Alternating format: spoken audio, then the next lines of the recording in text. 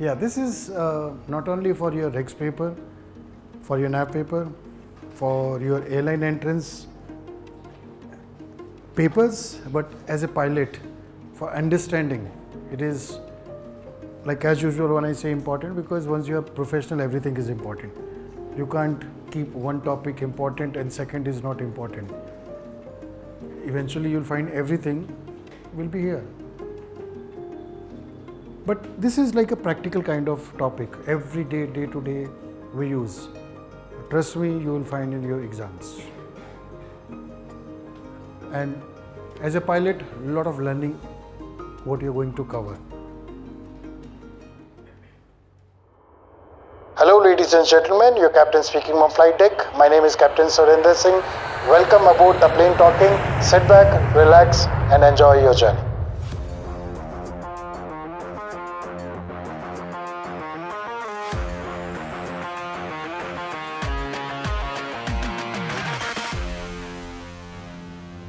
These are the instrument procedures which all those charts, VOR, ILS, SAID, STAR, you keep reading whole lot of things. But first we will do instrument approach procedures. You have a visual approach. In visual condition, you see the runway and you land.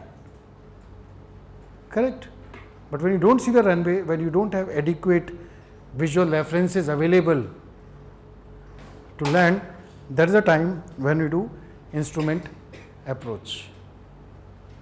Now when you talk about instrument approach, it is divided in, we will start with first instrument approach, then we will go to the approach segments, go round segment, that's how we will progress. But to begin with, it is instrument approaches. Now instrument approach, they are divided into two categories, or we can rather classify them in two categories.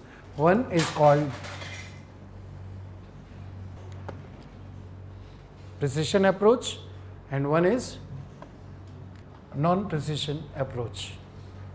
Precision, the word is originated from precise. Precise means accurate, very good. But when we say you can't say accurate, this is not accurate. There is a difference, and the difference is when you say a precision approach, you have both guidance available for landing. Let's say when you're coming into land, you need alignment with the center line. When you can visually see the runway, you can align.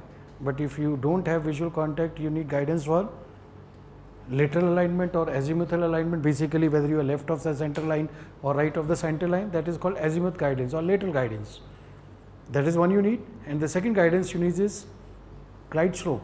That is vertical information, rather glide slope when you come for 3-degree landing. They are two important. The third guidance which you need is what? Distance. How much is your distance from touchdown? In ILS, which we see earlier was marker beacon, now it is DMEs. Those who are not done ILS will come to that instrument landing system. You have guidance, lateral guidance, and you have vertical guidance. So when you talk about precision approach, here you have both lateral, or what we call it azimuthal, and so when you do any instrument approach, the approach can be either PA, precision approach, or it can be NPA. So when you say precision, which you said like more accurate or precise, you have both guidance available. You have lateral and vertical guidance. You want to land on the runway, left, right, above, below, and that is a glide slope information. Whereas when you talk about non-precision approach, you have only, any guess, anybody? Wonderful. Only, we will see what is given in your notes later. Everything is given. Only lateral or azimuthal guidance available. That is the main difference between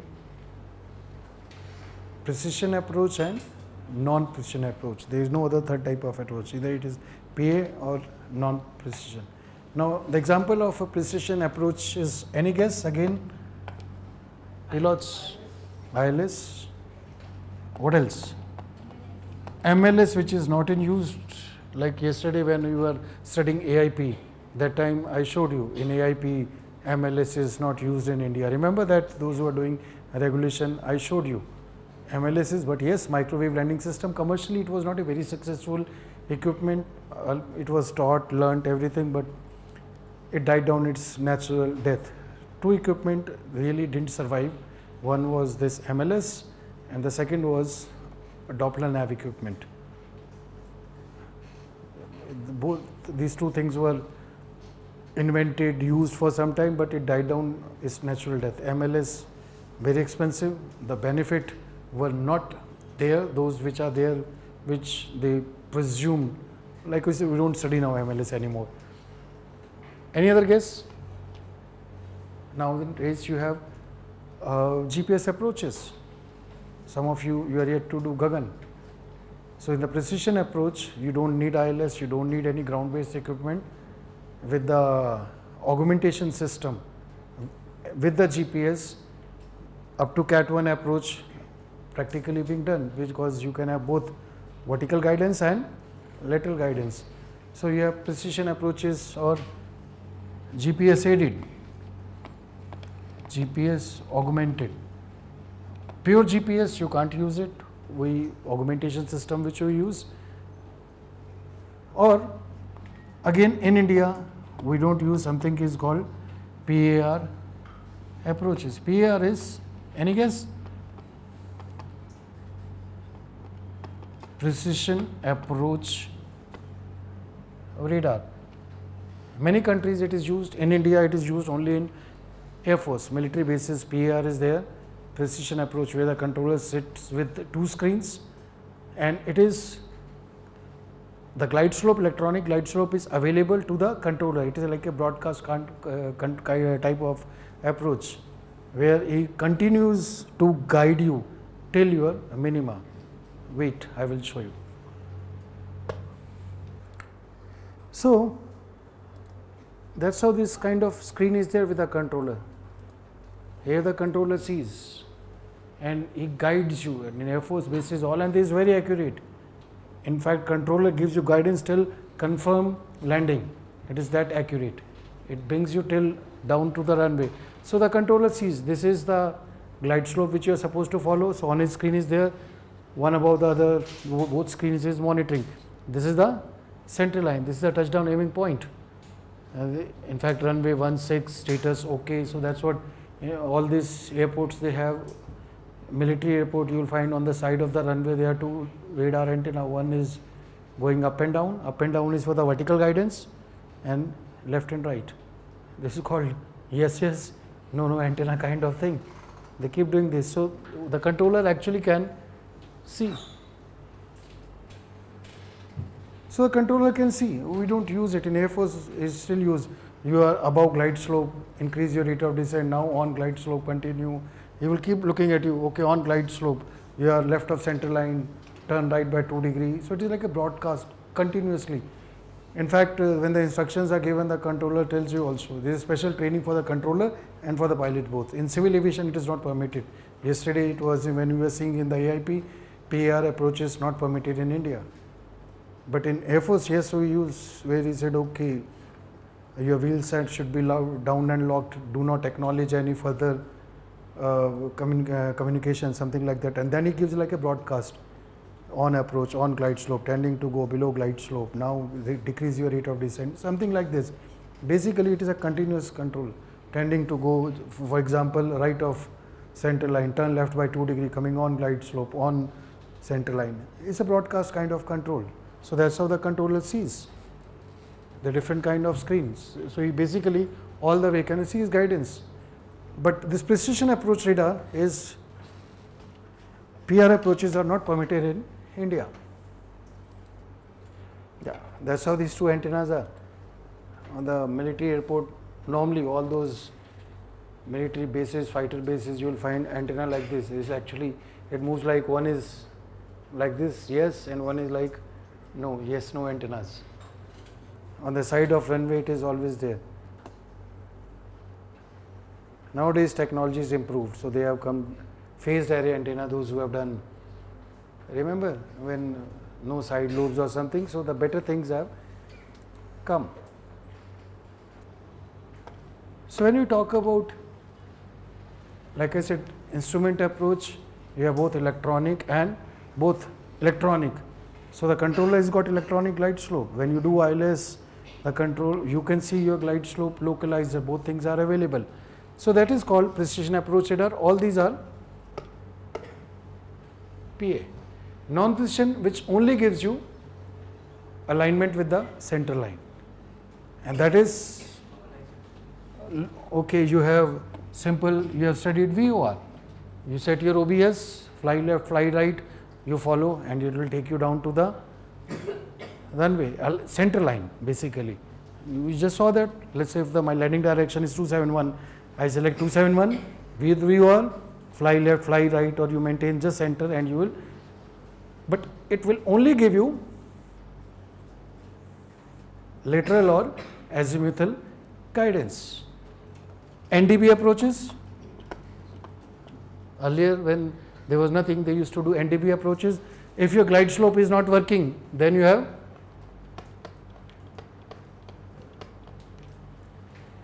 localizer only approach. Localizer still give you, we will study those who are not done ILS, don't worry. You have like two guidance, lateral and vertical. Localizer give you lateral and glide slope gives you vertical. So if you don't have glide slope, then it is a localizer only approach. It will give you the alignment. Electronic glide slope is not available. You have GPS approaches also, RNAV approaches they are called, area nav. We will not go too much into this. Practically when you fly, you will see area navigation, RNAV approaches, or again SAR approach, surveillance radar approach, where the controller gives you alignment, surveillance approach radar. This they are still done, practiced, okay. So controller has got its screen, he's got extended center line drawn, he gives you okay, left of center line, turn right by 2 degrees. So you can see it when you're coming on glide slope, continue heading off whatever heading he wants. So that is only gives you the glide slope information. You have instrument approach, either it is a precision approach or it is a non-precision approach. Where you have electronic glide slope available, it is precision or it is non-precision approach. Clear on this? This chart for ILS, Chennai, whatever those normally what practically use. So this is just to tell you how a precision approach looks like. देखने में कैसे लगती है. So you have some frequency given, localizer, final approach course 071. Any aircraft will come. They will come to a particular altitude, defined altitude. First they will align with the center line, and then they will intercept glide slope and will descend. That's how this chart is. Your final approach track is 071. So first they come on the localizer, left, right, center. So basically they are coming on the center line. Now you continue, you will descend to a particular altitude. In ILS we study more about this, what is this published altitude which you intercept. Now this, you intercept the glide slope and you commence your approach, you descend on this. All you need to do maintain is, you have two indicators, glide slope and localizer, left, right, above and below. So you both maintain left, right, center, and above and below also center. Now you will continue. So now how long you will continue? From here you can see the runway and carry out a safe landing. You can take over visually and land. That's what is instrument landing procedure. So that altitude or height from where you can see the runway, okay, and then take over and carry out a safe landing. That altitude, any guess, is called decision height or decision altitude. Now decision altitude or decision height, again important for your regulation and for your nav also. Decision altitude or decision height is the lowest published altitude in a precision approach, up to which, at which aircraft must initiate a missed approach procedure if no visual reference to land is established. Now when you say visual reference to land is not only runway, it could be lights, approach lights, threshold light, whatever. So those are the visual references. The lowest published altitude in a precision approach. So it is always given. This altitude is published. Any aircraft which is coming over this will come on this glide slope. You will come to the lowest decision height or decision altitude. From here, if you see the runway, you will continue. If you don't see the runway, you will initiate a missed approach procedure. Practically also, when you're flying, you set your minimums. So as you're coming into landing, the audios are there, and the call out is also, the pilot who is monitoring give a call, 100 above minimums. So now the moment you see minimums, if you have a visual, you say continue. Means the lowest published altitude, you can continue. And if you don't see, not visual, go around. Simple decision. That's why it is called decision altitude or height. The difference between altitude and height is elevation. And this is the lowest published altitude. Decision altitude or decision height. How much it is? 284 is the altitude. And height is 244. And the difference between both is elevation. How much is the elevation runway? Can you see? So that's why the difference, altitude is 284, height is 244. So any aircraft which is coming onto the approach will come to decision altitude or height. You see the runway, continue. If you don't, go round or carry out a missed approach procedure. So in a precision approach, we have decision altitude or height. We will see, read in the notes, but what it is the same thing what I am telling. It is a lowest published altitude for a precision approach at which aircraft must initiate a missed approach procedure if visual reference to land has not been established. Clear? So now coming to non-precision approach. In non-precision approach, so the starts are very easy. If by now half of the things you can read it yourself, transition altitude, transition level. So by the time you will finish, you will find it is fun.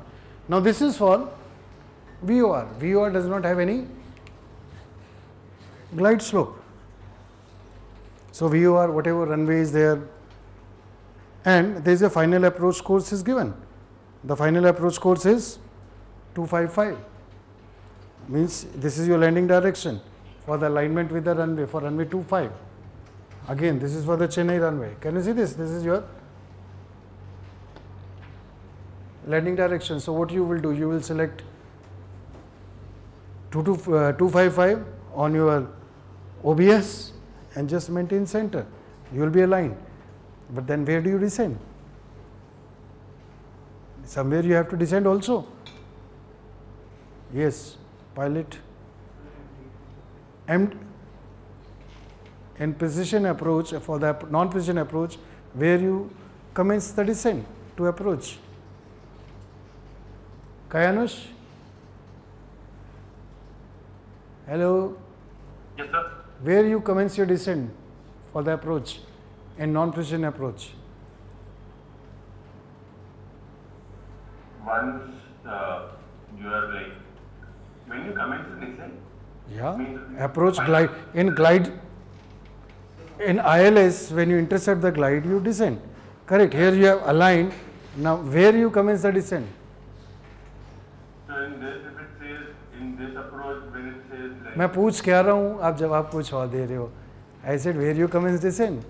In this approach, once you intercept the final approach course, you start descending. Right? negative NEAG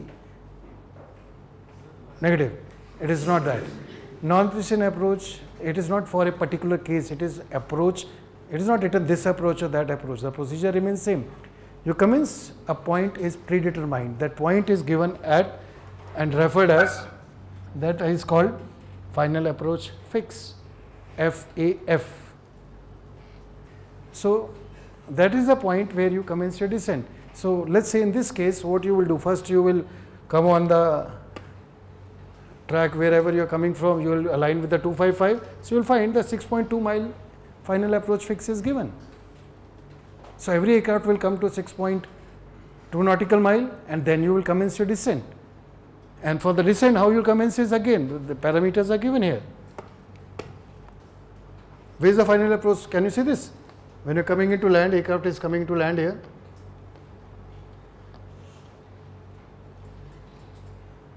You come to this point. At what altitude? Any aircraft which is doing non-precision approach, you don't have vertical guidance. So, you will come to this final approach fix. It is given by this fancy star, which is referred as Maltese star, MALTESC, Maltese star. And this is referred as final approach fix. So, there you commence descent. So, every aircraft will do this. Now, how you will descend? You will descend if you will find it is given your ground speed and gradient. Those who have done descent, we have seen for 3-degree glide slope, your rate of descent is multiplied by 5, which is 5% descent gradient. So, you will find it is roughly 14 into 5 is 700, correct. So, it is given 743. 160 into 5, 800. So, that is what it is given roughly, 849. 180. So, 120 is 600. So, it is given 637. That rough. That remember we did those who are done descent. So, those even if you are not done, what rate of descent you will maintain, at what speed you are making in an approach, this parameter is given here. Even if you don't know anything, if you are mathematically very bad or something, you don't know how to calculate it, it is given. Whatever in between you can interpolate. When you say interpolate means, let's say if it is 130, it has to be between 600 and 700, roughly about 650, correct. Similarly, in between also you can interpolate it. So, what rate of descent you are supposed to maintain, it is given here, and you will find at every mile there is a cross check. So, when you commence your descent, let's say you come final approach fix, from here you commence your descent. As you commence your descent, you will find 6.2 miles. So, you practically when you do this approach, there you call out also 6.2, 1800 feet, 6 miles. Again when you cross check, 1740 feet.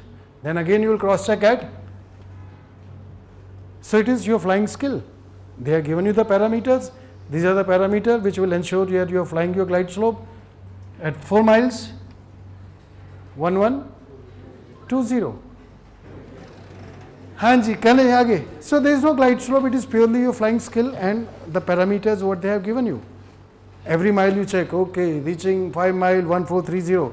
So, if you are higher, you say 30 feet higher, 40 feet lower. That is how these call outs are. And continue down till minimum of MDA.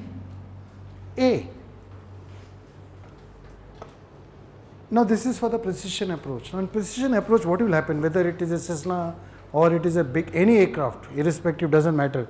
If they are doing the approach, what they will do? They will come here, they will intercept the glide slope, and then every aircraft will follow this physical line and will reach at a particular point with respect to the runway. Where you see the runway, you land. If you don't see the runway, so every aircraft will eventually at 280 feet, where it will be? It will be here. Is there any doubt? Is a pilot very important learning here? When you are doing a precision approach, you are flying this glide slope, electronic glide slope, every aircraft will come here. Now, from here, depending upon your minima, in ILS we study Cat 1, Cat 2, how low you can come. So, from wherever this lowest is there, every aircraft will come here. Now, from here you can carry out a safe landing. If you don't, you will carry out a missed approach procedure. Whereas, in non-precision approach, it may not happen so. Because there is no line drawn, glide slope. Here you have this physical line, glide slope, correct. Every aircraft is coming on this line whole day. You will be on this line, and on in time and space, you will reach at this point. On that point you will come, if you are following the correct glide slope and on center line. Whereas, in non-precision approach,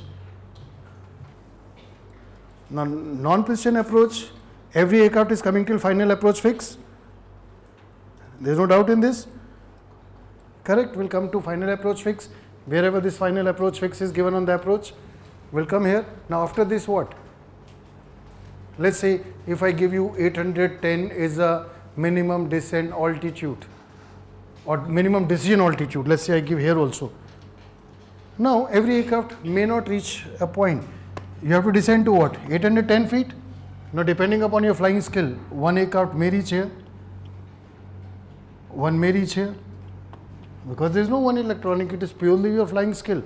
You have been given guidance that this rate of descent should be maintained to maintain 3 degree descent of 3 degree glide angle of 5% descent gradient, but the skill may vary. So what will happen? Let's say if aircraft come descend 810, no contact, go round. Again he comes, again will he ever able to land? सारा दिन लगा रहेगा, he won't be able to land because it is not a line. It is not an electronic glide slope. It is a descent path. Now, if I tell you that 810, let's make it a decision height or altitude. Now, every aircraft may not reach that physical point what is there in the precision approach, in the glide slope. Glide slope, you are following a particular line. Here, it depends. A pilot who is not very accurate may reach 810 here. Somebody will reach here, somebody will reach here, somebody will reach here. It's purely a flying skill. There is no physical line drawn.